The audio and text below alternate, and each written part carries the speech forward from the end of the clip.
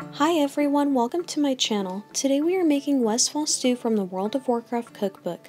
We are going to start off by making the northern spices by combining 1 tablespoon of cardamom, 1 tablespoon of dried juniper berries, 1 teaspoon of smoked salt, half a teaspoon of pepper, half a teaspoon of ginger, and a 1/4 teaspoon of allspice or nutmeg.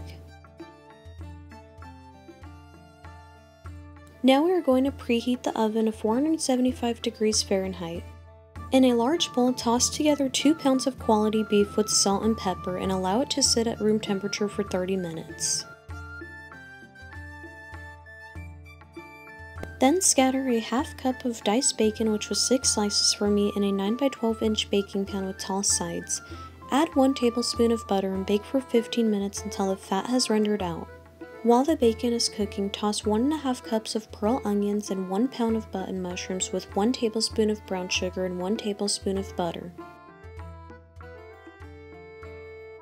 Spread this out on a baking sheet and bake for 15 minutes, then move it to a bowl and set aside. Reduce the temperature of the oven to 325 degrees Fahrenheit and add a 1/4 cup of flour to our bacon while whisking until no more flour is visible. Gradually add 4 cups of beef broth, 1 cup of red wine, and 1 teaspoon of our northern seasoning. Now we are going to layer 6 carrots that have been chopped and peeled with 5 garlic cloves, 1 cup of pearled barley, 2 bay leaves, and our meat.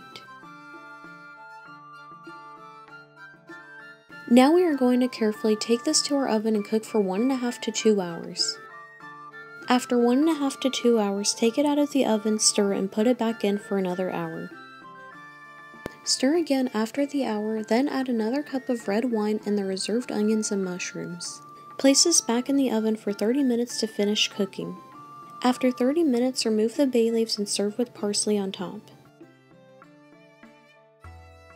And that is it, guys. This is by far my favorite savory dish I've made.